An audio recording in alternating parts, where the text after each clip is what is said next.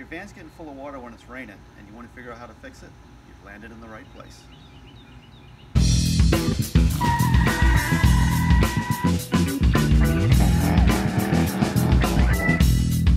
Hard bass.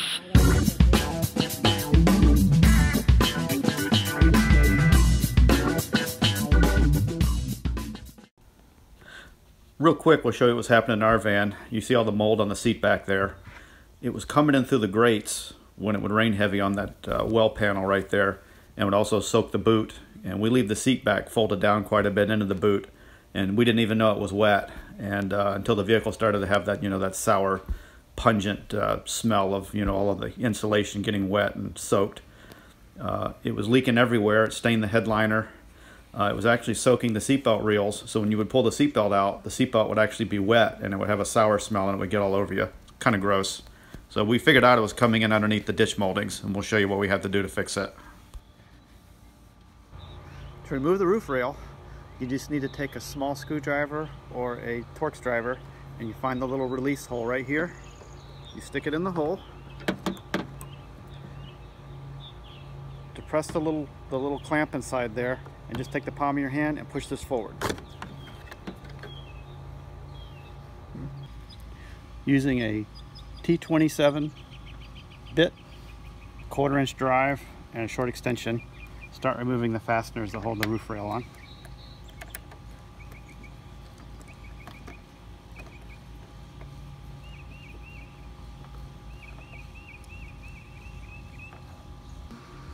Using a small blade screwdriver, I'm going to remove the little cover to expose the fasteners on the top rail here. Because those fasteners are kind of buried down in this hole, I'm going to use a 5/32-ish Allen key to get down in there. I'm just going to stick it down in the hole like that, and then I'll just take a small wrench, and that's going to be my leverage. And I'm just going to come in and crack these loose like that. Just like that. It's a pretty long fastener. I can get my fingers on it. Just popping the last cover off.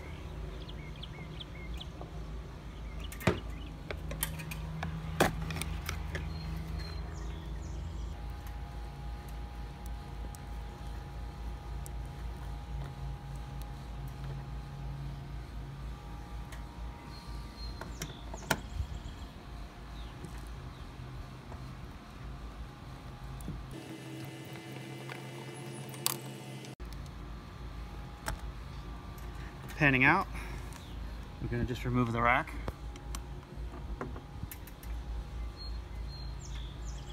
That's all there is to it. With the rail off, this little black cover just lifts off, and it exposes 2 more fasteners like the ones we removed. Center rail support.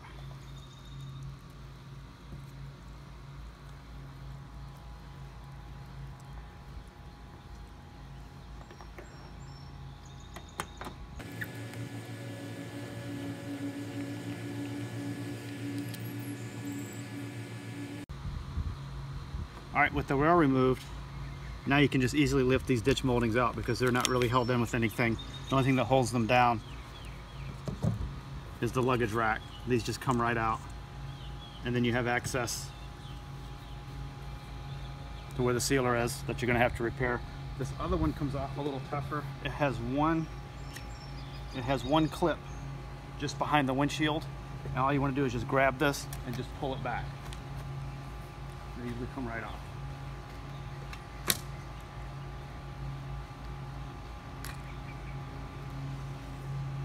Kind of a mess here, don't we? See this? Nasty.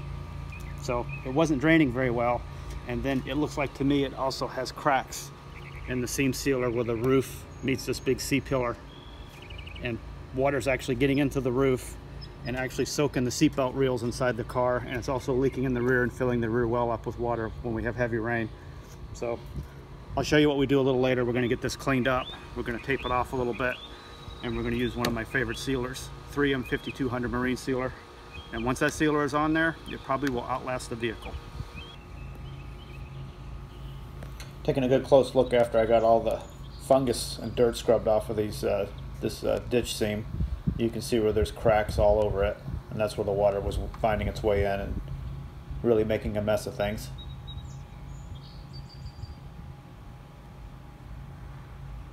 Now, it's a 15-year-old vehicle, so you know, these are the kind of things you have to deal with as they age, and you got to really stay on top of it.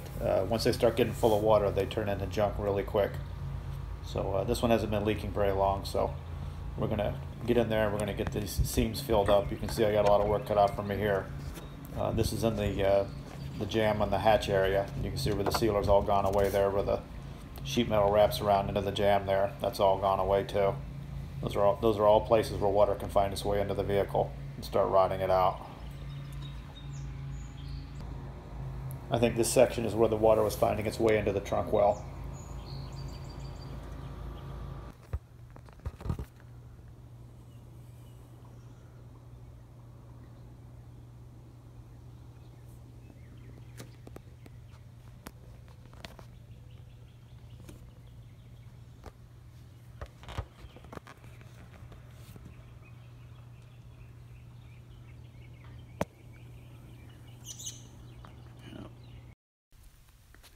3M5200 comes in several different colors. I have a tube of black and white shown here. We're going to use black today because I don't think that's going to stand out as bad in the areas that will be exposed after the moldings are replaced.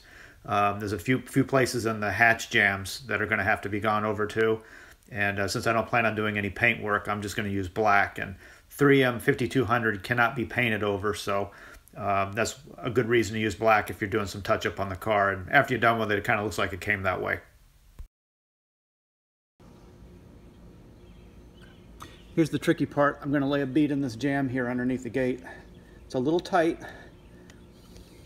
Just take your time, squeeze the trigger, and just work your way down. Fill it up.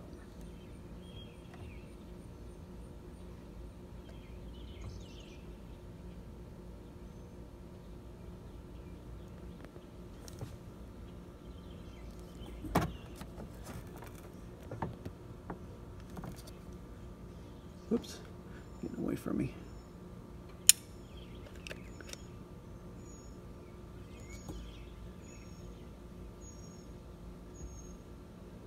I'm going to try to overlap that sheet metal just a little bit, and then we'll just let it flow in. The idea is not to have to touch it very much with my finger because I don't have any gloves. There seems to be a glove shortage right now. So I just came in and laid a nice ribbon. You can see where in here I didn't do such a good job, so I'm just going to add a little more. It's really hard to see what you're doing because there's this rubber boot on this side for the power for the brake light on the tailgate, I guess, and the lights. So I just came in and I'm still not happy with it, so I'm probably going to pinky it just a little bit, or get in with my finger. Just get in and just work that into that joint, because that's the whole idea. You want to cover this joint where the other sealer gave up the ghost. I got one little spot on the corner here. I want to bring it around just a little. And don't worry about it if it looks a little goopy. This 5200 kind of self-levels. You can let it sit. And again, this is just in a, you know, in a jam. So, and I mean that literally, not figuratively. I pretty well got it laid into that joint, and that's what I was after. I got a little spot up here. I still may want to come in and trowel it a little bit with my finger. Gonna lay a bead in this edge as far as I can without getting it on the spoiler. I'm just gonna bring it right around here.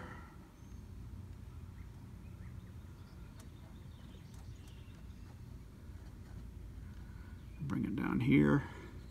Bring it around this seam. I'm just gonna break it off right there. And it actually looks pretty good. I'm gonna come in and finger trowel it just a little bit,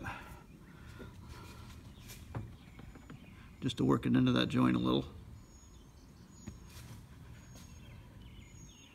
Trying not to make a huge mess out of this. Sometimes easier said than done. Okay, I got that filled in pretty good the way I want it. Just get that little dollop smoothed out, and that should self-level. I think I got that filled in pretty good. I'm gonna have to work my way to the roof and get the rest of that joint before I can work my way down towards the windshield. But The only thing you do want to do while you're working along, if you don't have gloves like me, is you can just take a little bit of rubbing alcohol and it will take the 5200 right off. It cleans it off, it'll get it right off. Water doesn't really take it off, and 5200 actually cures faster in water, kind of like super glue does. So just to keep from getting a huge buildup on my hands, I just come in here and wipe it off. It also keeps me from like transferring this all over the paint on the vehicle. Anywhere where this stuff cures is really, really hard to get off. I'm gonna come in and just catch the top of this joint right here and wrap it around the top. And I'm just gonna break it off right here. And then I'm gonna come right here as close as I can get. And I wanna fill in this little dollop here where I know this overlap on this edge where I know it doesn't have sealer on it anymore. And I'm just gonna smear as much on there as I can. And what I'll do, I'll come in here, I'm just going to trowel it with my fingers a little bit to get it into that joint. I hate to get it up towards the paint like that, but you got to work it into this joint. Sometimes you just can't get it in with the gun very good. And there's a big spot here where I kind of missed, but I'm going to come in and smear that around like that. And that's pretty good, but I've got a joint right here where it's not connected. I think that pretty well got it. I think I just dipped my finger where I didn't want to, but that's okay. I'm gonna have to come in and clean that up real quick with alcohol so it doesn't cure on the paint. And then we'll run a bead along the top there where the roof meets the C-pillar all the way down. 5200 off. You just don't want to soak anything with alcohol that you want to cure. So you want to keep it off the joint. You just want to wipe it off where you don't want it.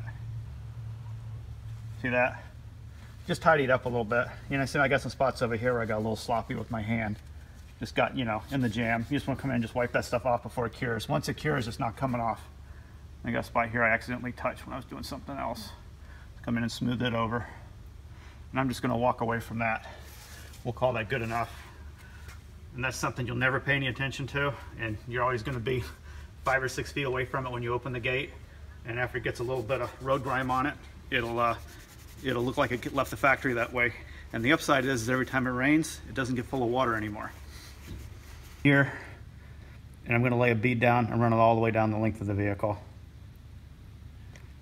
Being very careful to fill up the trough just where I know it's cracked. And then I'm going to have to come in and trowel this down a little bit. I get everything skinned over, that covered over that I want to.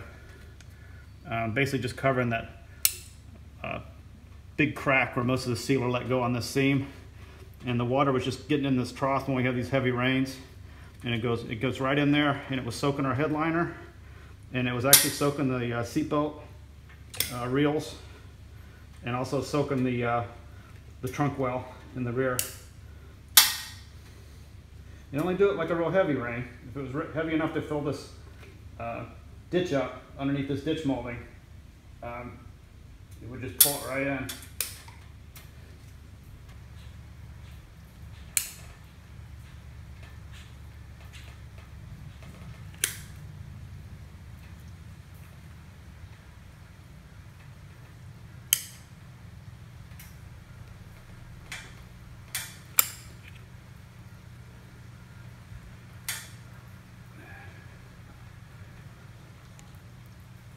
Okay, I'm just looking all the way down. You can see the nice bead I laid.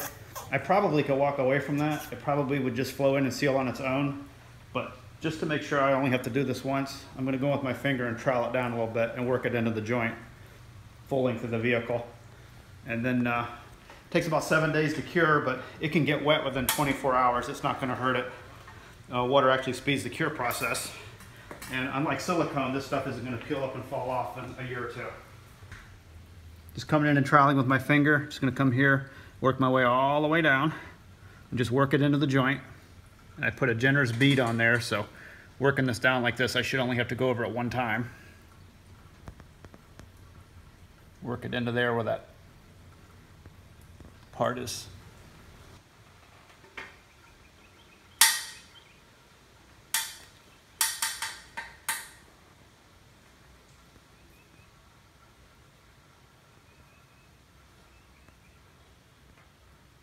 Okay, that looks pretty good.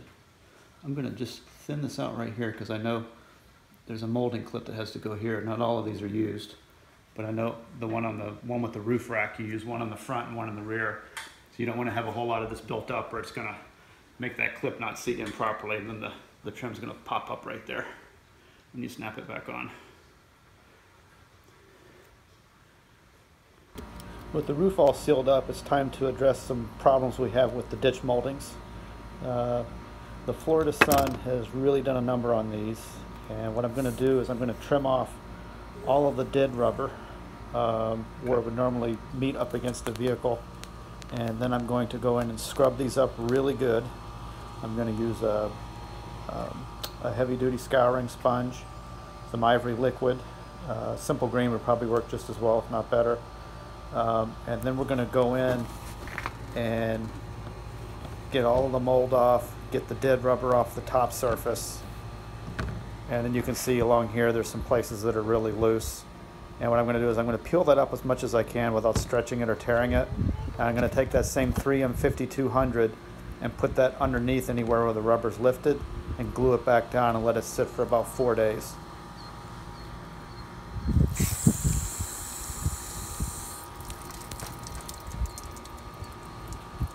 I'm also going to use some fine grit paper, probably 600 to 1500 grit, and try to smooth this rubber out as much as I can. It does have some pits in it where it looks like maybe some mold or something ate into it.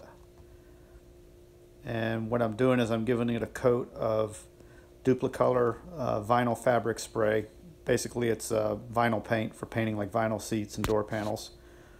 This stuff's been around. This happens to be, I think, Duplicolor brand. And what I'm going to do is I'm going to give it several coats, and I'm going to sand it in between coats and basically level out all the pitting and all the bad spots. Here's one I've already sanded down. And vinyl spray paint sticks amazingly well to rubber. So as you can see, looking at this, it almost looks like it's a piece of metal where you're just filling in the pits. And those are just the little spots where there were some divots in the rubber where the weather had really gotten the best of it. And it's probably going to take 3 or 4 shots. Give it a couple coats, let it dry, and it dries really quickly. It looks like it's a lacquer-based product like it was back in the day when you used to get upholstery spray paint. So it's I think, just about thoroughly dried within a half an hour, if not an hour, if you're in low humidity, like in this climate control garage.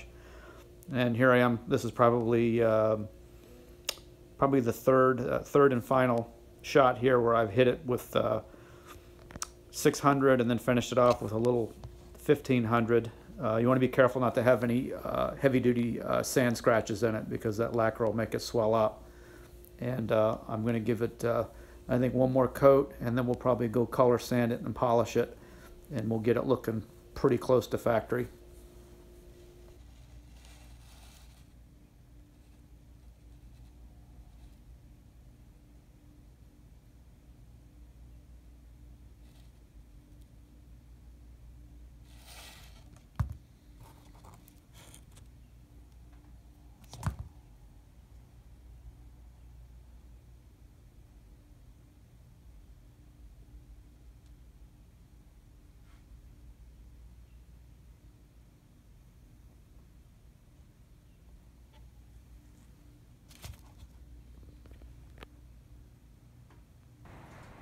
All right, you're good.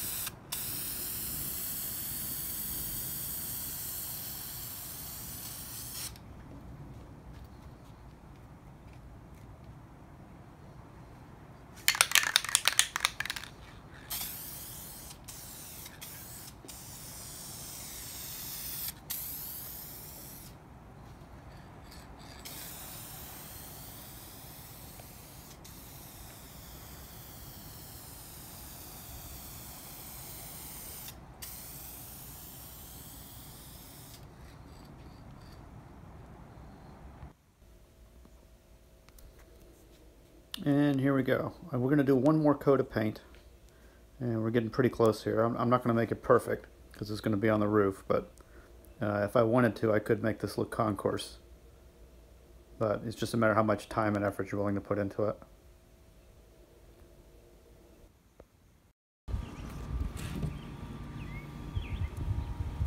Time for a little color sanding with some fine grit sandpaper.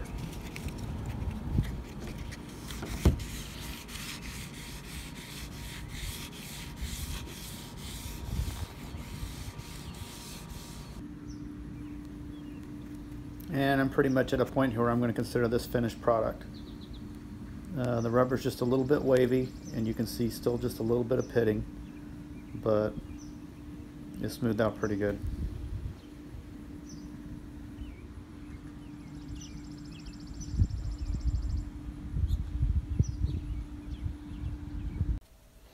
I emptied out the remainder of the can on all of the gaskets for the roof rails, just so they have a nice black look when they're reinstalled on the vehicle. Okay, you saw what it took from start to finish. Hope you enjoyed it. Hit like and subscribe.